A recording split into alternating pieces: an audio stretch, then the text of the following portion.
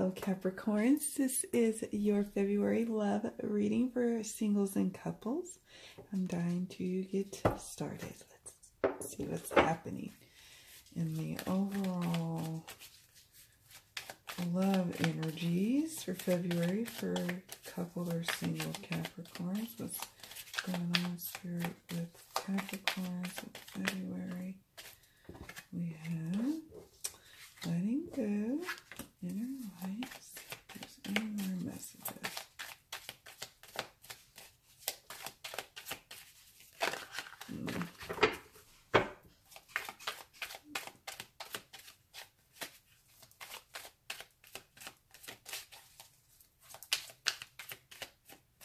Okay, guess that's it. That's fine. We have letting go, and inner light. Perfect. We'll go more in depth in a moment when we lay out all the cards. All right, so for February, for what will Capricorns, couple or single, be confronting in the month of February? What will Capricorns be confronting? We have the Page of Swords.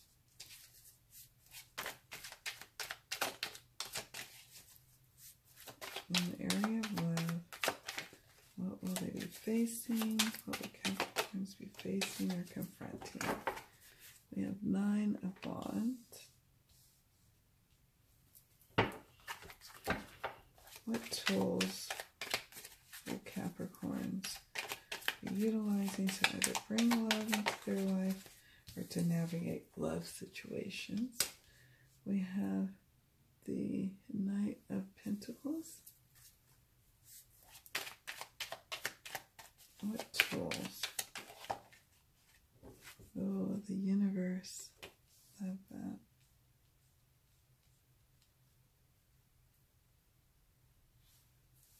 And then finally, the outcome cards. How does the month of February end for couples and single Capricorns in terms of love?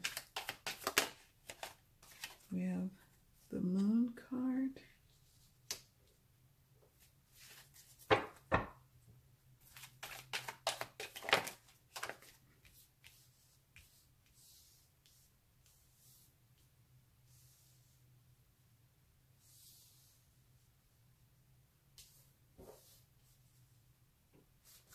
Okay, quite a few jumps to that.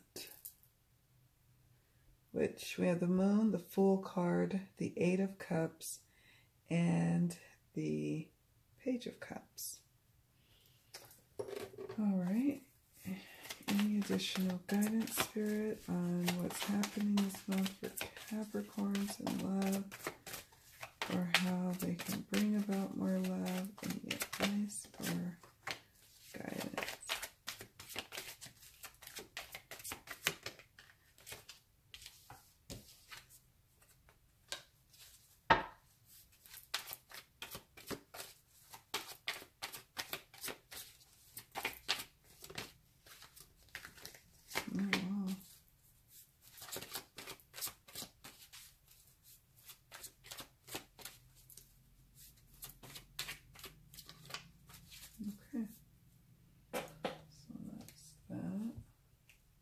We have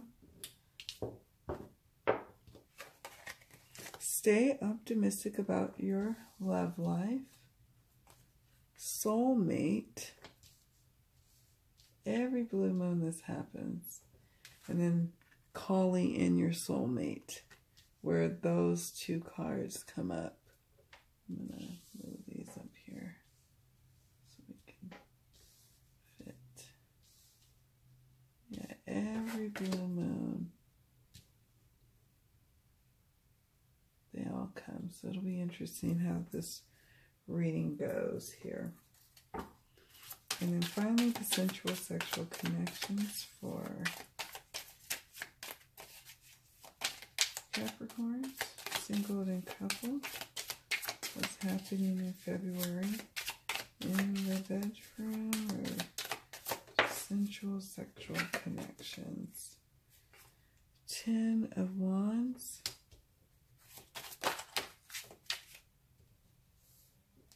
Maiden of Pentacles or Page of Pentacles.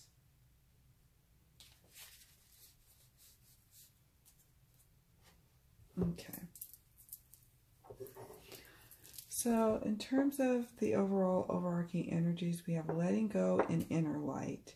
Letting go of past hurts is very important this month and going forward, Capricorns. In order for the inner light that you've already got beaming and shining through you, that's happening in your life right now, whether this be just your self-love finally shining brightly through all of the pain, you've got to get to a place where you are letting go of a lot of resentment, a lot of old pent-up frustrations about the past.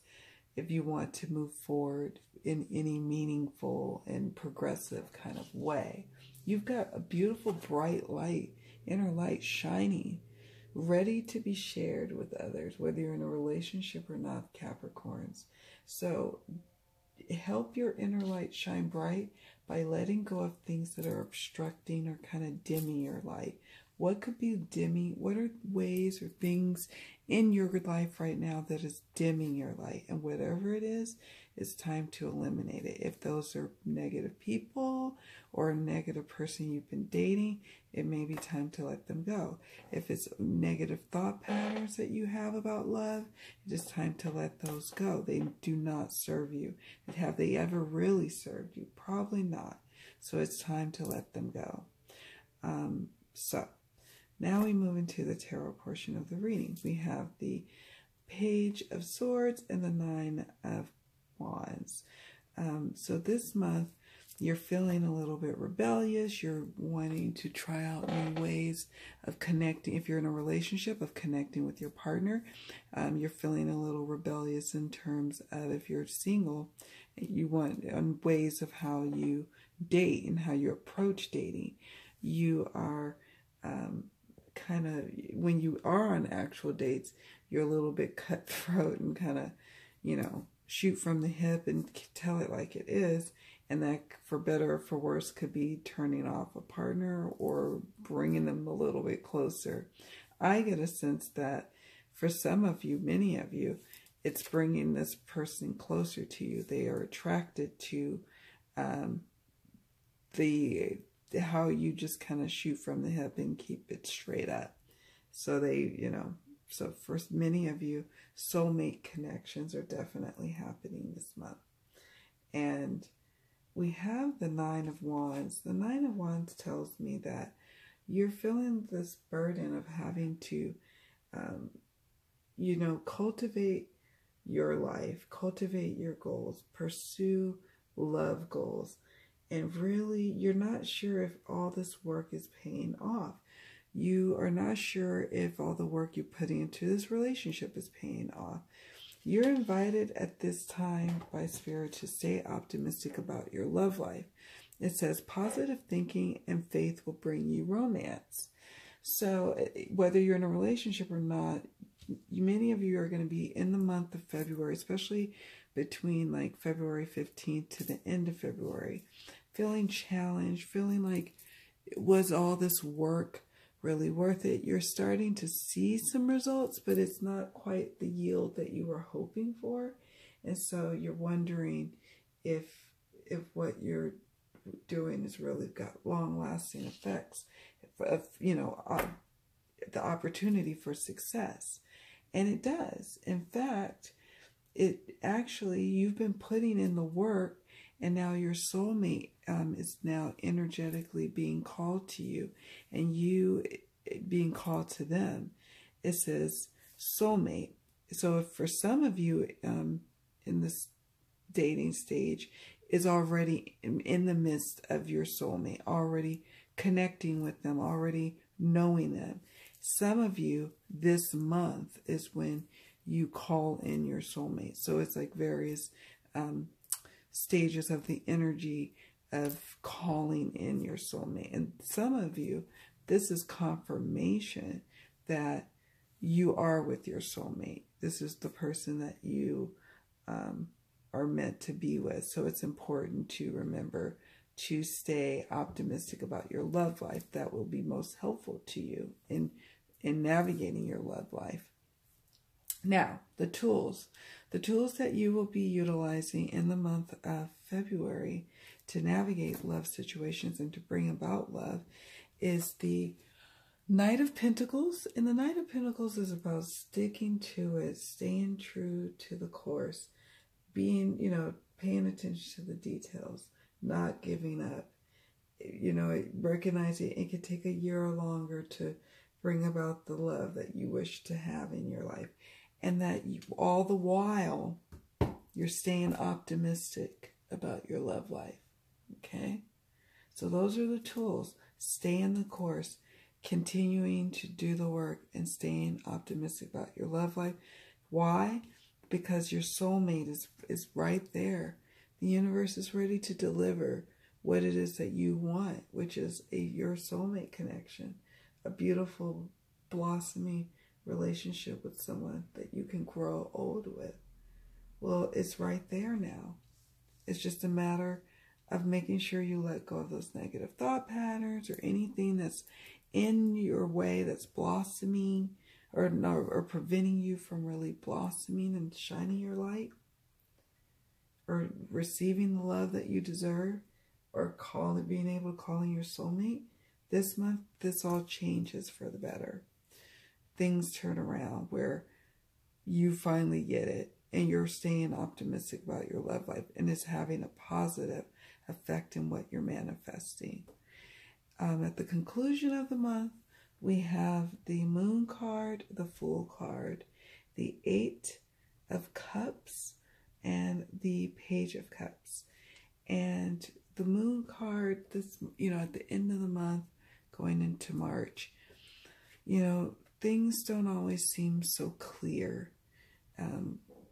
When things are a little dark and you don't know what you're really looking at, you're not sure what to do next. Well, you're called to listen to your intuition at all times, but especially during times when shadows are being cast in and you're not quite sure what's going on.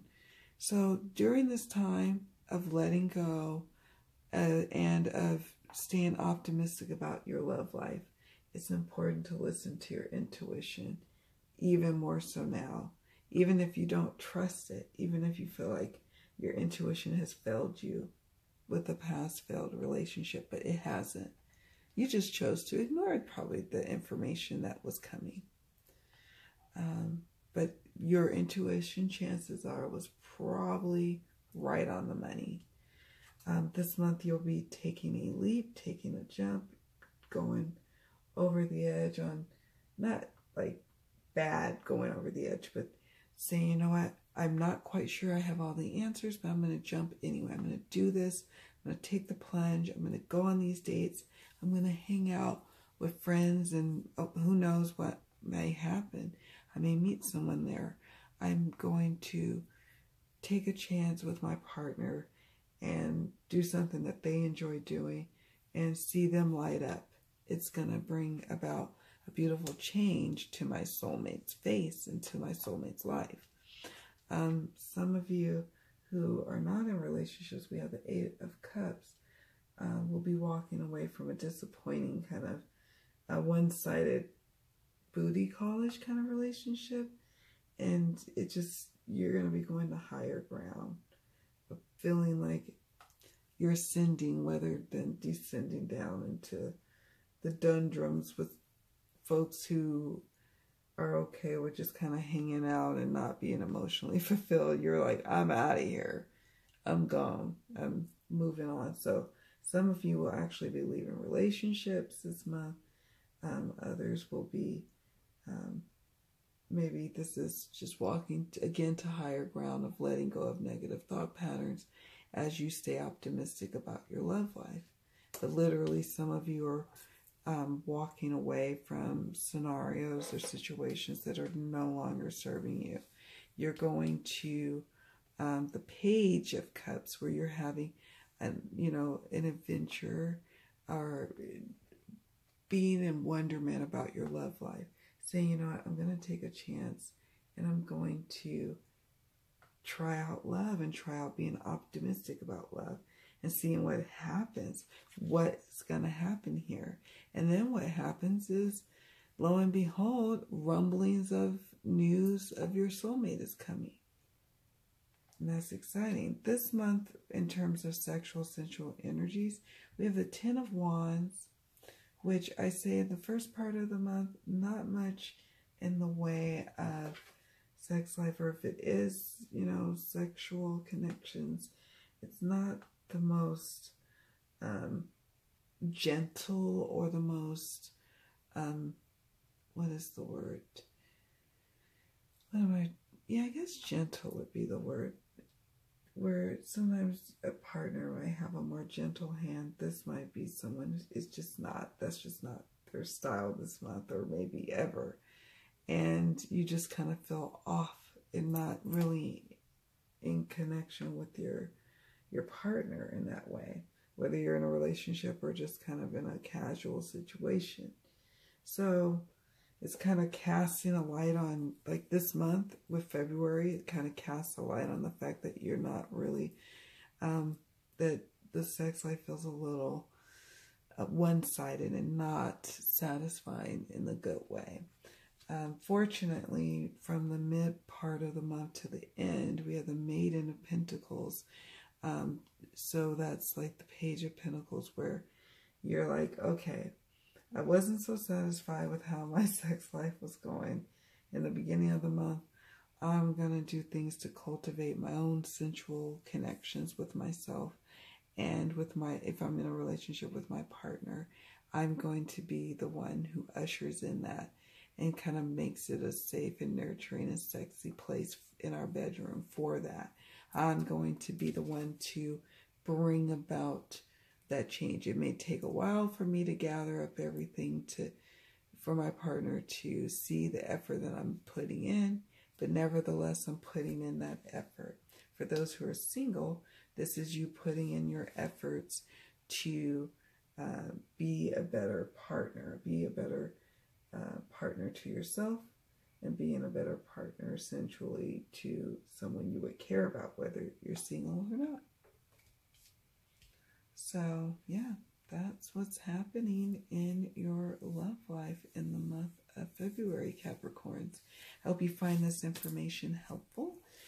Be sure to check out your general life oracle reading, or your abundance tarot and oracle reading. And I look forward to seeing you all in the next video.